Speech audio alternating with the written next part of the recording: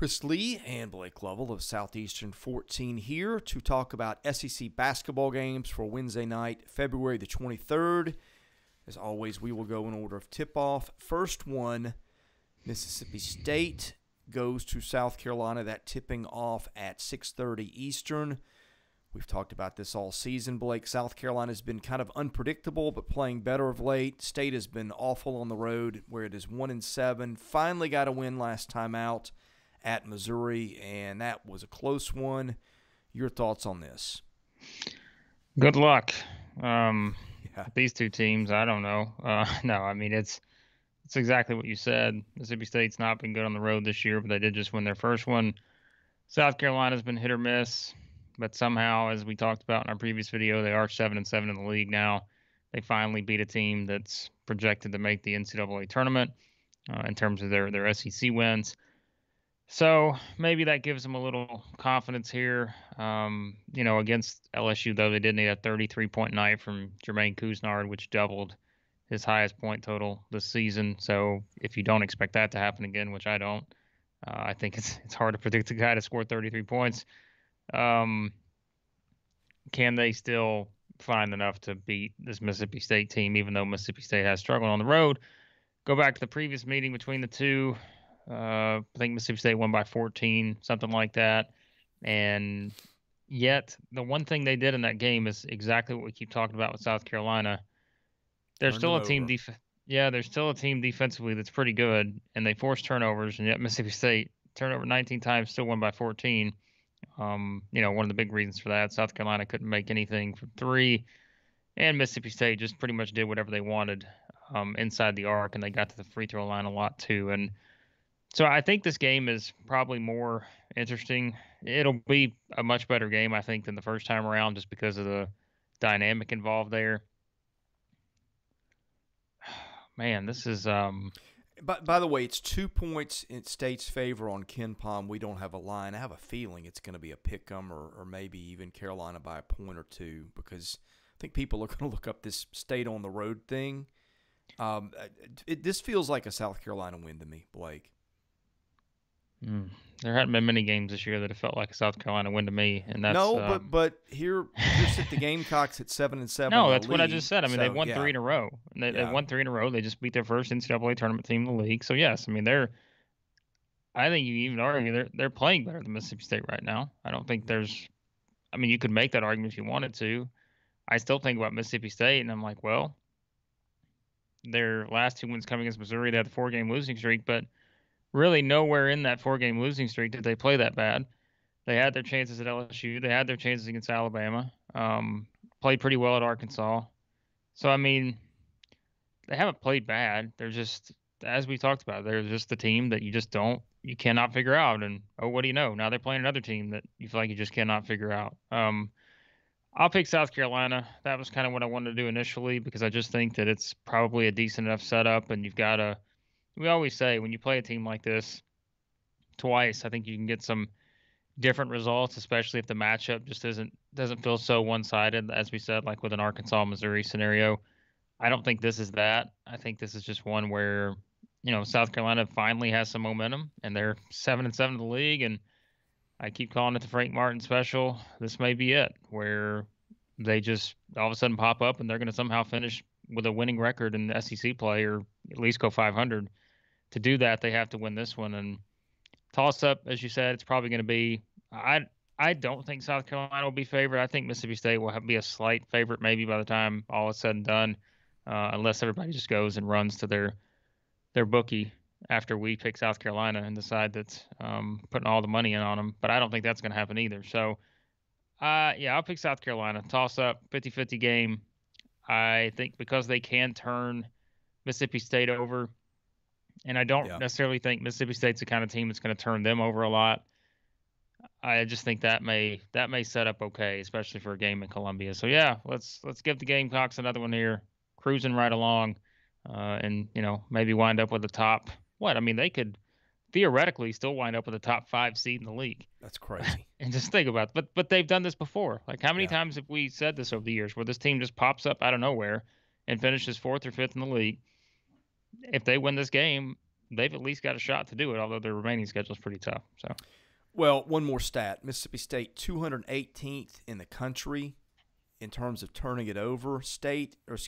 Carolina is, I think, 36th. It is at forcing turnovers. It's on their home floor. Of course, Carolina turns it over even more than it forces it, or almost. The number's almost the same, but State is not a team that forces a ton of turnovers. So, again, home court style matchup there could be an issue. So I think there'll be a lot of free throws in this game. I tend to believe this will be one of those games because, again, you don't have two teams that necessarily want to take a lot of threes, I think.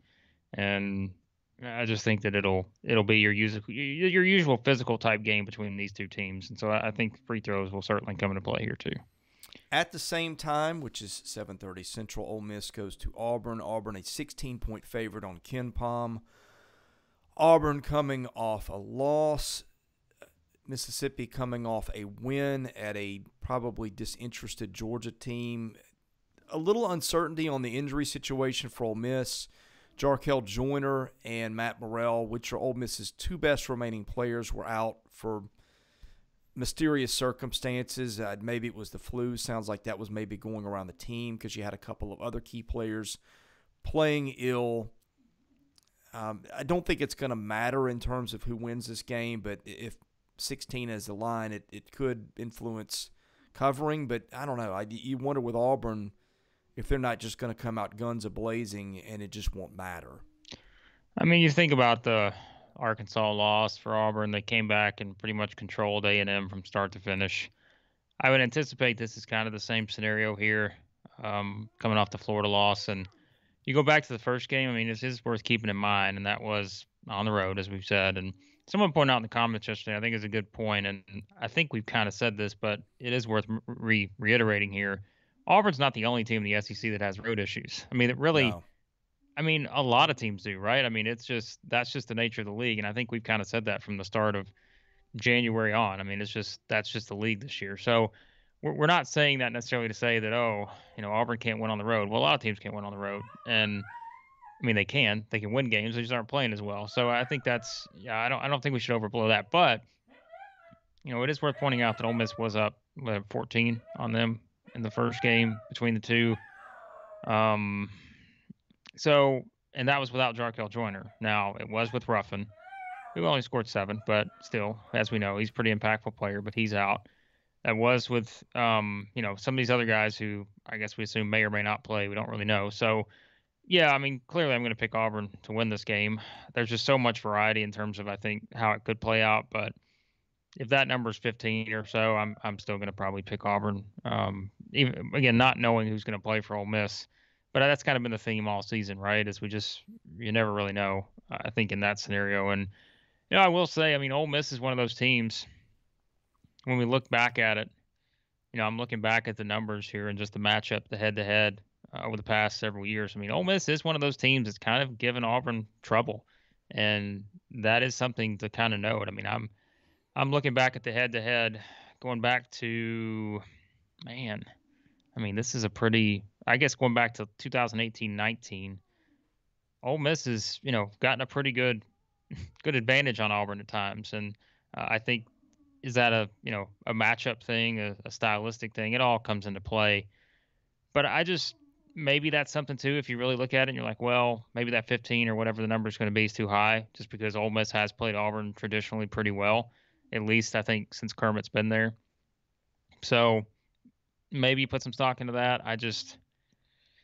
I don't know. I just think Auburn, this is one of those bounce back spots that you kind of count on with teams like this. But with the way Ole Miss plays defense, maybe it makes it a little tricky. If it's above 15, I'm probably not going that high.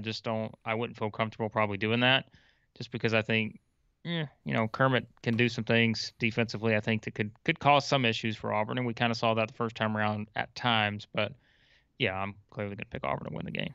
Yeah, I don't think I would touch this unless you know what the health situation is. So basically, every other game, Ole Miss has played this. I mean, that's what kind of it feels like. We talked about it. It's just but I mean, this is more uncertain. Like, we don't know what happened with. We know Ruffin's done for the year, right? But like the Joyner, the Morrell thing was. Think about how many games we've gone through not knowing if Joyner's going to play, and like it's just I feel like this has just been the theme like the whole season. But now, I mean, now it's Morrell too.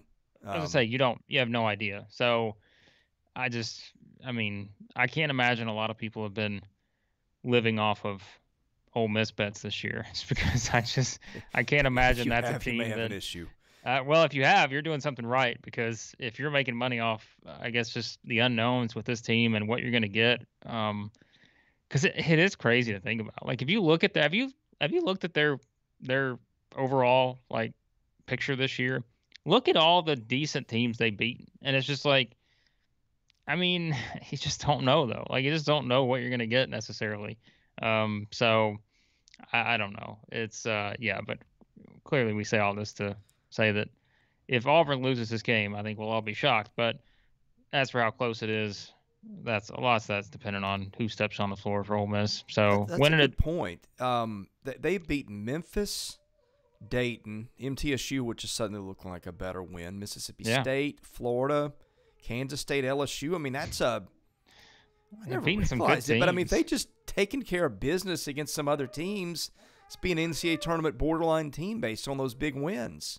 That's why I call it a lost season, because if they were at full strength, they'd be right there probably, I think, with a chance to get in. But they just had so many different lineups, so many guys missed time. It's just hard to, I'm sure they're going to look back at this one and think about the what ifs. So, okay, next one, Kentucky. This one at 9 Eastern. We have said something that's made Oreo howl, which is not hard to do. Yeah, right. 9 Eastern, LSU goes to Kentucky. I guess, do we know, speaking of health, do we know with Kentucky yet? We don't. I have no idea. I've never seen a season like this. Have you? Well, this again, we try to do these in advance. I mean, if we did these hours before game time, it'd be different, I suppose. But even then, I always say this about college games. It's much different than NFL or NBA. Like you don't get injury reports, right? Like you don't get the injuries coming out 24 hours, and like you just don't get all that necessarily. So it's hard to know. But I do know that I just saw a shorthanded Kentucky team just steamroll Alabama for a decent portion of the second half there. We don't need no stinking point guard. Well, but the thing is, there is a difference with Alabama and LSU. And LSU, yeah. This is not a team you want to play without your point guards. Defensively, there's a big difference, and there's a big gap there with these two teams. And, when you're comparing LSU and Alabama, there is such a significant difference. And I think that's what can probably concern you a little bit if you're Kentucky, because you're looking at this and saying, all right, this is a team that is just, they force turnovers, they play, the havoc style of defense that is going to force some issues, I think, at times. But I think where Kentucky, I say that though, I mean, Kentucky's been good in a lot of areas, but we know Kentucky is really good if they can drive the ball and either score in the lane, hand off to Sheboy, or kick it out for an open three. I think that they will be able to do that against LSU, and I think the reason why is we've talked about LSU foul trouble at times because of the style of defense they play. And I wonder if that's not something that comes into effect here. And when you look at it, you talk about kind of the difference in points and such. We've always talked about Kentucky. They're making threes, but they still get a large chunk of their points from inside the arc. Like they're still getting, 60.4%. I'm looking at KenPom. 60.4% of their points are coming from two. So, I mean, that's a significant number. And I think when you look at it on the flip side, LSU, to me, has been better probably defending on the perimeter than they have if the ball gets to maybe the paint at times. And so I wonder about that. And again, whether that's maybe just fouls or I don't know how that plays out. But I think this is one of those games with the way LSU plays defense. You hope you get the right refereeing crew, because if you don't, I think this is one of those games to me where, because of Kentucky's ability, if depending on who they have, we have no idea who's going to play and who's not going to play. But if Wheeler's back, that's significant, I think, in a game like this, because otherwise, I think I don't want to like put this the wrong. I think it's going to be really hard for Kentucky to beat LSU if they're having to play 5 guys. Does that make sense? Like if they're just playing 5 guys the way they did against Alabama, I think it's a much tougher task because of how LSU plays and because of their defense. That would be one thing that would concern me if I'm Kentucky. But you just don't know. And again, there's so many different hypothetical scenarios you could point out based on who plays. But the fact is, we don't know who's going to play, and I just think that becomes an issue here in a game like this because of LSU's defense. So, well, 2 things. Who was it that got Kentucky going against Alabama when Kentucky was down? Right, it was Grady. Yeah, Grady just popping threes. Now LSU's 6th in the country defending the 3. I don't know if. And you would know more than this if defending the 3 is more of a random stat or if it's a skill. Although with LSU, with its athleticism, I would tend to lean towards the latter. So I don't know how that resolves. Well, I think the thing I would keep in mind there is we've talked about how Kentucky's a better 3-point shooting team, but Kentucky's still not a team that relies on the 3-point shot. They're still a team, to me, that's going to get the majority of their points either from 2 or the free throw line.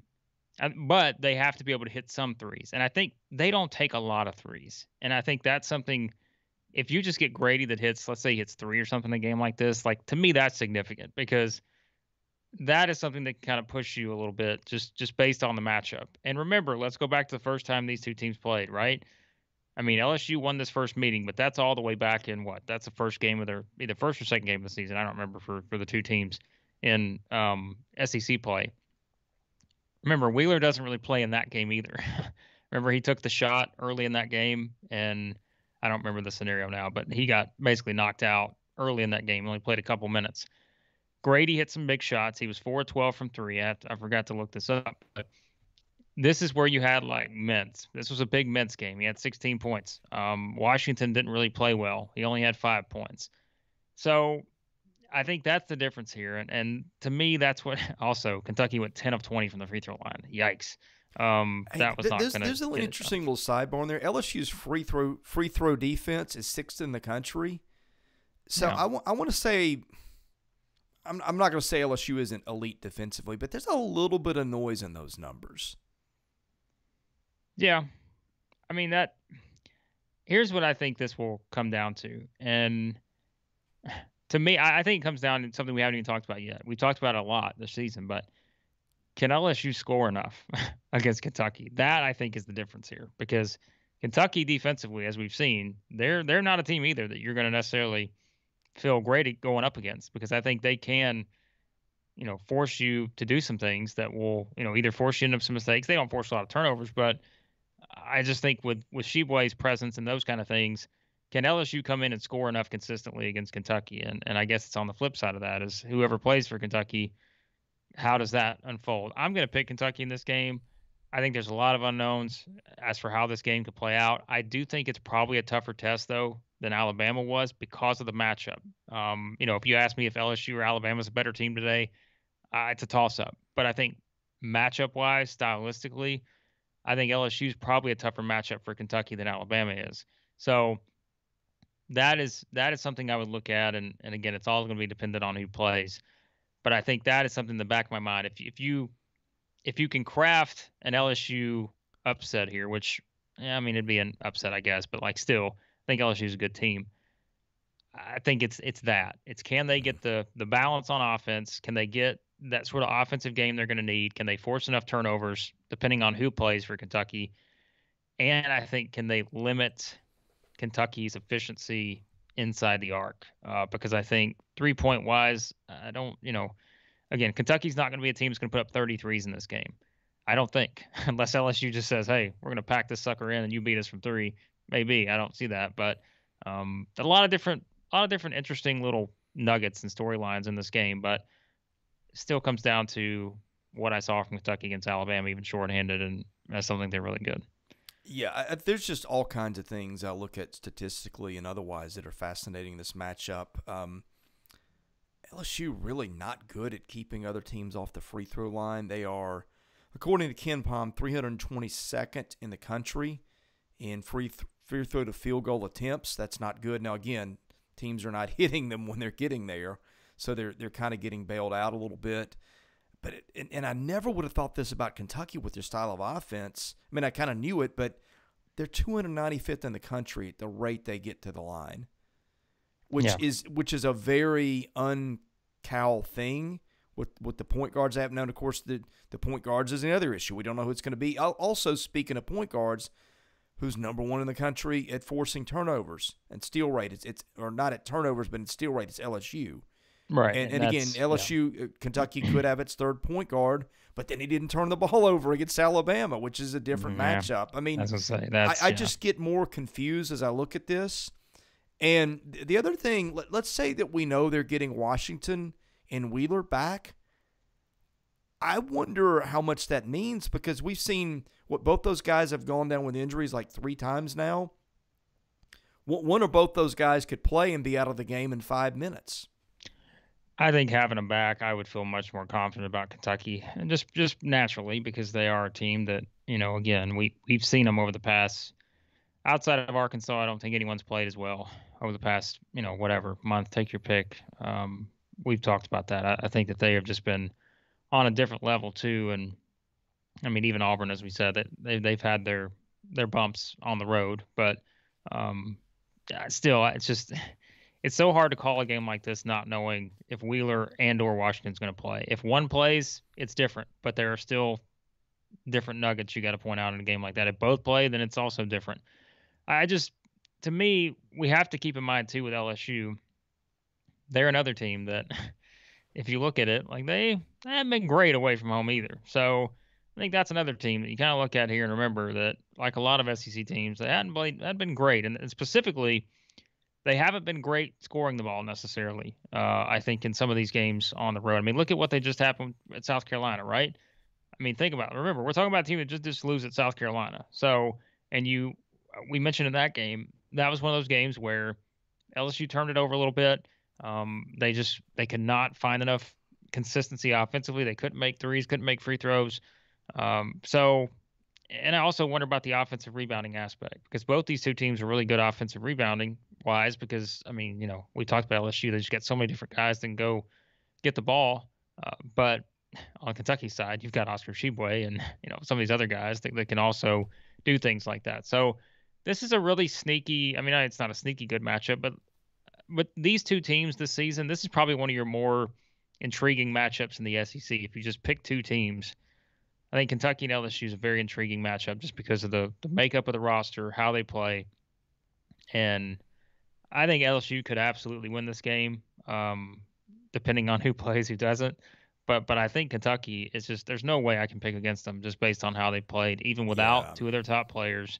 And again, I do think I could see this, and maybe I'm wrong here. I know we point out the free throw rate and fouls. I could see this being more of a free throw type game where you get some fouls depending on, again, the crew. But I think the way these two teams play, I could see this being one where maybe LSU does not get the calls they want with how they play defense, and maybe you get some more of those kind of, aggressive type fouls that maybe you don't get in, Baton Rouge or whatever.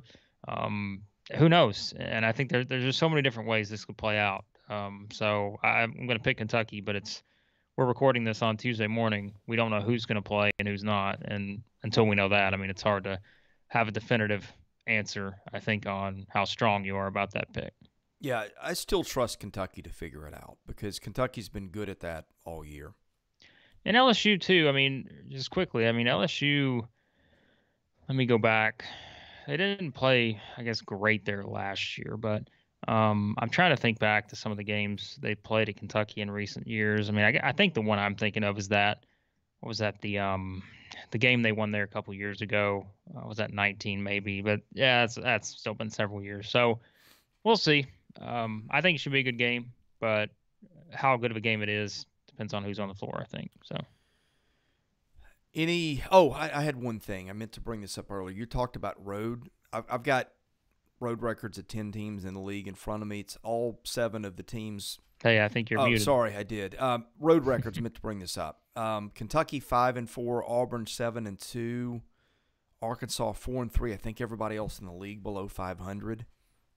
Even Tennessee, which is really good, 4-5. So we talked earlier about winning on the road and how hard it is. There you go. Yep. No, that's why you're usually going to default to picking the home team. So yeah, that's what we do here. Okay, tell folks about our partnership with Action 24/7. Yep, the description below. Click on that link. Use the code South14. First deposit, they'll match up to $800. So if you want to bet on any of these games, right there, click on the link, code South14. Okay, be sure to subscribe if you haven't. That helps us out. We got baseball stuff coming up. I had a wrap-up last night with William Drummond on the weekend. Should have another one coming probably Thursday to preview next weekend.